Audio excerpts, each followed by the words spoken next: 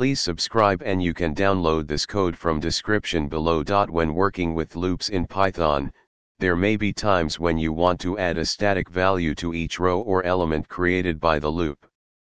This static value remains the same for every iteration of the loop. In this tutorial, we'll demonstrate how to achieve this using Python 3, with code examples.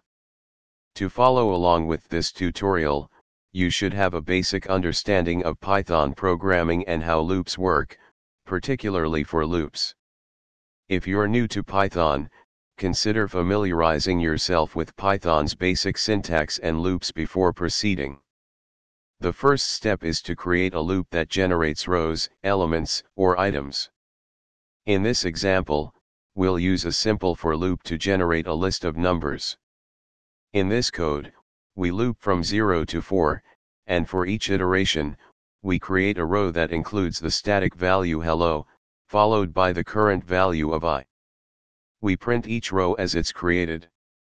To add a static value to each row, you can simply concatenate or combine the static value with the dynamic content created by the loop.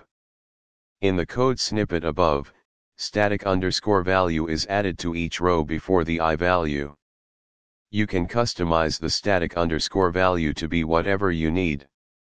When you run this code, you will get the following output.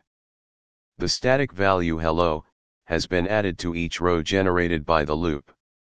You can replace hello with any other static value you want to use in your specific case.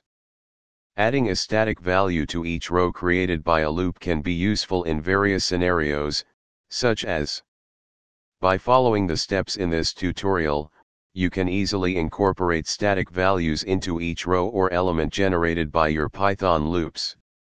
ChatGPT.